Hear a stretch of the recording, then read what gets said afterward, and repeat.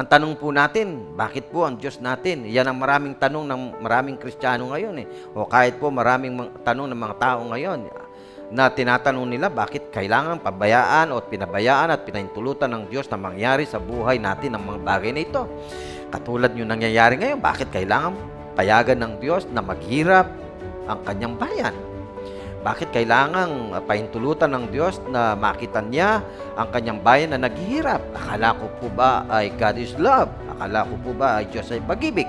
Kung Diyos ay pag-ibig, bakit kailangan matiis niya ang Kanyang bayan na naghihirap? Alam po ninyo, maraming mga tanong na kagaya po niyan at ngayon din, sa kasalukuyan nating buhay, ay tinatanong din po yan ng maraming mga anak ng Diyos.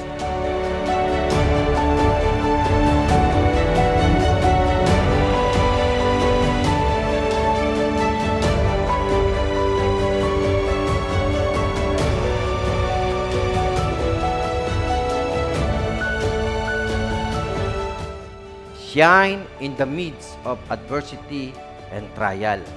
Ibig sabihin po niyan, tayo ay magliwanag sa gitna po ng mga pagsubok o sa gitna ng mga pangit na nangyayari sa buhay ng isang tao. Ibig sabihin, kahit po nangyayari sa buhay natin yung mga minsan ay pangit o yung sa kabila po ay may mga pagsubok tayo, pero sa kabila niyan, kailangan pa rin tayo mag-shine.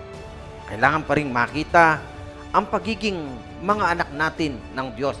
Hindi po pwedeng mawala na sa kabila ng kahirapan, sa kabila ng pagsubok, sa kabila ng mga pangit na nangyayari sa buhay natin na hindi makita yung pagiging mga anak ng Diyos. Maaaring nakatapos tayo sa isang laban ng ating pakikipagbaka sa mundong ito, doon sa mga bagay na dumarating sa buhay natin.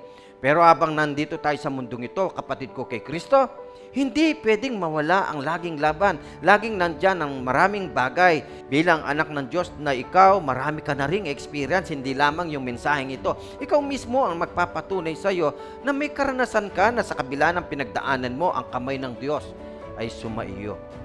Ang tanong po natin, bakit po ang Diyos natin? Yan ang maraming tanong ng maraming Kristiyano ngayon O kahit po maraming tanong ng mga tao ngayon na tinatanong nila bakit kailangan pabayaan o pinabayaan at pinahintulutan ng Diyos na mangyari sa buhay natin ang mga bagay na ito.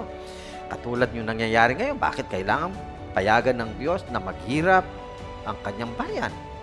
Bakit kailangan pahintulutan ng Diyos na makita niya ang Kanyang bayan na naghihirap? Akala ko po ba ay God is love? Akala ko po ba ay Diyos ay pag-ibig? Kung Diyos ay pag-ibig, bakit kailangan matiis niya ang Kanyang bayan na naghihirap? Alam po ninyo, maraming mga tanong na kagaya po niyan at ngayon din, sa kasalukuyan nating buhay, ay tinatanong din po yan ng maraming mga anak ng Diyos. May dahilan. Alam po ninyo, yun ang pinakamagandang makita natin, yung dahilan ng Diyos, kung bakit kailangang hayaan niya at pinayagan niya ng Kanyang bayan ay makupo.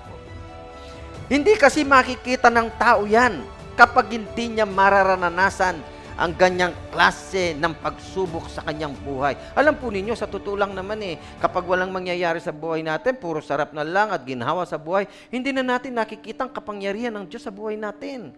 Kaya nga po, ang hirap Kaya nga dumarating, tandaan po natin yan, kaya dumarating ang mga bagay na ito sa buhay natin upang makita natin the sovereign power of our God in our lives. Makita natin na may Diyos at malaman natin ng Diyos ay makapangyarihan sa lahat. Kaya pinayagan niya yan at para makita ng taong yan na merong Diyos na dapat siyang lapitan.